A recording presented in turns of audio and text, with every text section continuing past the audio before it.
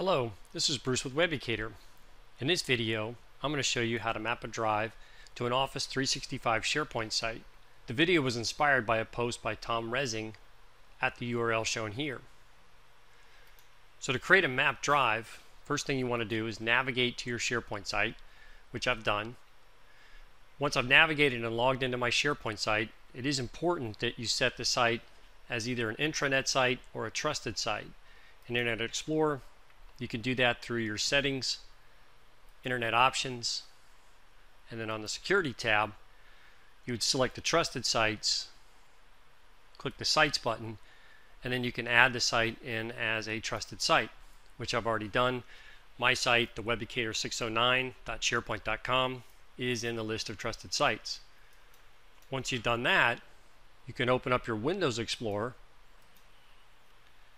And what I like to do to map a drive from Windows Explorer, if you're using the Windows 8 or Server 2012 interface, is I use the network icon, right-click the network icon, and then choose the option to map a network drive.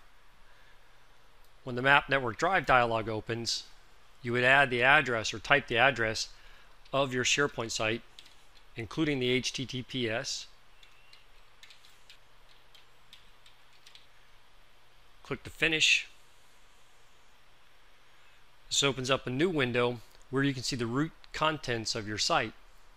Now, if the reason that you're mapping this drive is to do branding, which it typically is, the branding folder is a hidden folder. So what you can do is type in the _ catalogs onto the Z drive that you've mapped, or in this case, my drive letter is the Z drive.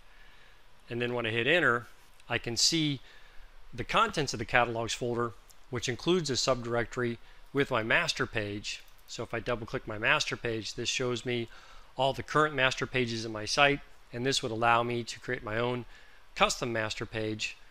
Or if I go back to the original directory, I could also use this for any type of branding or customization.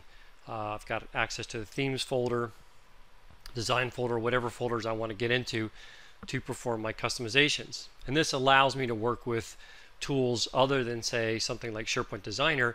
I can really use whatever web developer tool I want to create those items, cascading style sheets, master pages, so on and so forth.